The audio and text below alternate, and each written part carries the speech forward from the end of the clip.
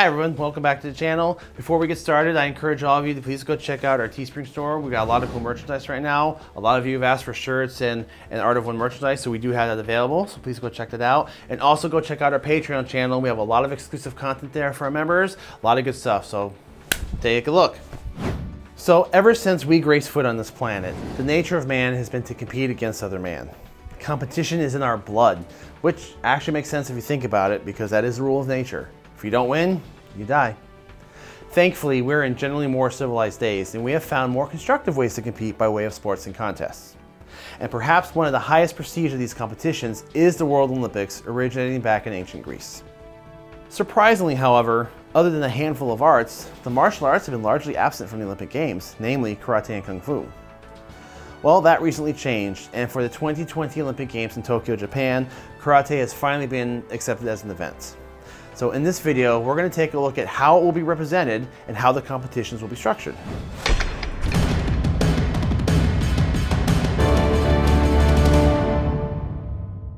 In recent history, there are only 6 combat style events that are a regular part of the World Olympics. They are Judo, Taekwondo, fencing, boxing, freestyle wrestling, and Greco-Roman wrestling. It is a bit strange to me that there isn't a wider variety of arts included, especially considering how large wushu and karate competitions are around the world. Now, while wushu has yet to be approved, karate was finally included in the roster of events at next year's 2020 Summer Olympics. Now, the bid to include karate actually started back in 1970 when a man by the name of Jacques Delcourt from the IKU, or International Karate Union. Delcourt has been a part of previous organizations with the goal to unify karate on a global scale. Now, these organizations understood that there were too many arts to blend together and unify as one art, but they did realize that they could unify the rules of competition and hold international contests.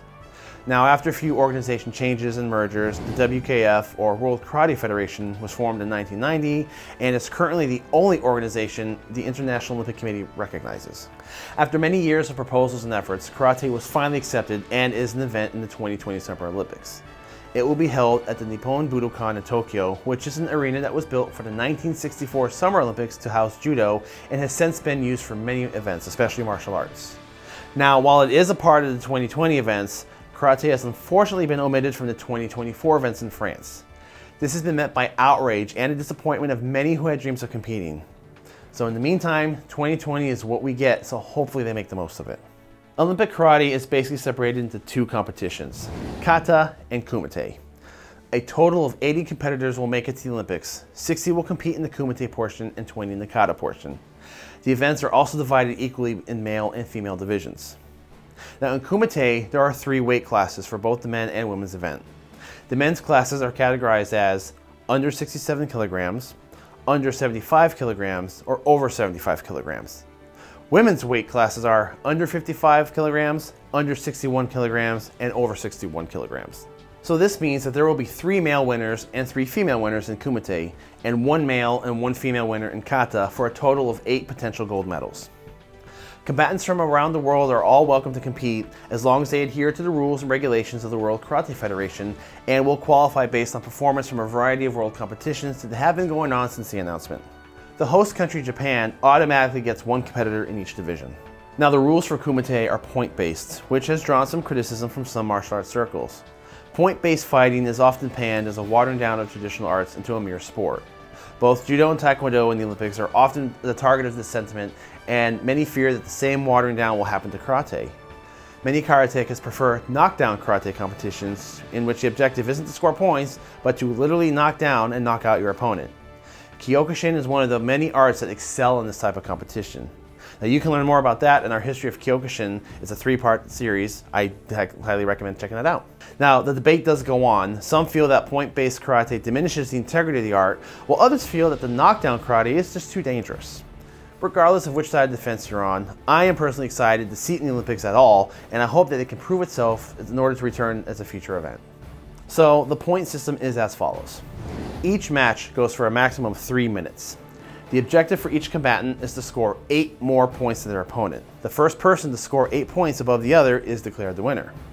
If the 3 minutes run out and before that happens, then the fighter with the most points will win the match. In the event of the tie, the victory will go to whoever scored the first point. Now, points are earned by striking your opponent in the head, body, or after a takedown. A single point is awarded for a close-handed punch or strike to the torso, side, back, neck, or head of the opponent. 2 points are awarded for a kick to the torso, side, or back, and 3 points are awarded to kicks to the head and neck, or when delivering at least one strike to a fallen opponent after you've performed a takedown. Strikes below the belt are strictly forbidden, and there is a strict set of penalties for any violation. For any infraction of the rules, there are 4 levels of penalties that are applied. The first is simply a verbal warning to the offending contender. If a second violation occurs, there is a second warning followed by awarding the point to your opponent. A third time will result in your automatic disqualification and the victory is given to your opponent. Now, if there is a fourth penalty issued, which is usually for excessive force or repeated violations, that will result in an automatic win for your opponent at a score of 8-0, which strips your team of any points achieved. If the first violation is a serious one, such as a deliberate attempt to hurt your opponent or excessive force, then the maximum penalty might be applied immediately. Also, knocking down your opponent without attempting to strike might also result in a penalty. And speaking of excessive force, we come to the other part of the controversy. Full contact is not allowed. Judges expect contenders to exhibit an expert level of control and discipline over their techniques. So what is controversial about this? Well, besides the fact that many feel karate should be full contact in order to retain the integrity of the art, there's this notion that's going around that says that no contact is allowed at all, which is really winding a lot of people up. Now, this was interesting because there seems to be a contradiction of information. Some sources say that light contact is allowed, while other sources are saying that no contact is allowed, just sharp techniques that demonstrate skill but don't land. I'm not sure where a lot of this information is coming from, but if you consult the official 2020 Tokyo page, it says, athletes must land a series of blows on the target area of their opponent's body with explosive energy and also with precision. Attacks with good form, power, and control earn between 1 and 3 points. So the specific phrase, must land, indicates that you do contact your opponent just with control and not full power with the intent to harm them. Now, this is pretty standard in point competition, as well as aligning within the rules and regulations of the World Karate Federation. If you aren't doing full knockdown karate, then there's no point in using full contact. Get it? No point? Okay, never mind. As far as the uniforms go, all competitors must wear a plain white gi, the standard karate uniform. Other colors will not be allowed. Also, regardless of your rank, each competitor has to wear either a red or blue belt with matching sparring gear. Now, these colors will be designated at the time of competition by the board's decision. This uniformity makes it easier for the judges to designate points to a specific combatant, much like the blue and white uniforms in judo. Now, the kata event will have 10 competitors in each the men and women's divisions. Katas will be awarded points from a panel of judges based on many factors that demonstrate their skill and understanding and form being demonstrated. Also from the website, it states, key factors include the strength, speed, rhythm, balance, and power of strikes and kicks, the solidity, clarity, force of movements, and the proper expression of the meaning of each technique with beautiful, flowing motion.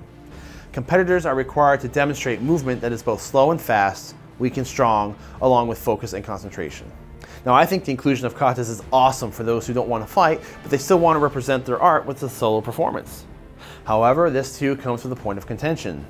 There is a limit to the number of katas recognized by the World Karate Federation and eligible for competition. So far, only katas from the arts of Goju-ryu, Wado-ryu, Shito-ryu, and Shotokan are allowed. I can understand both sides of this. To include all katas from all styles opens up a floodgate of difficulty for judges to appropriately award points to versions or variations they might not be familiar with. But at the same time, it does exclude a lot of styles and practitioners that would like to compete. And so we have the Olympic karate in the 2020 Summer Games. Now, even though there's a lot of controversy and criticism surrounding the events, and I myself am personally disappointed to hear that it has been denied for 2024, I am happy to see it represented in at least some form on a global stage. There are so many politics in the martial arts that sometimes it makes me sick, but this is a chance to use karate as a positive example of national pride, dignity, and dedication to a lifelong art.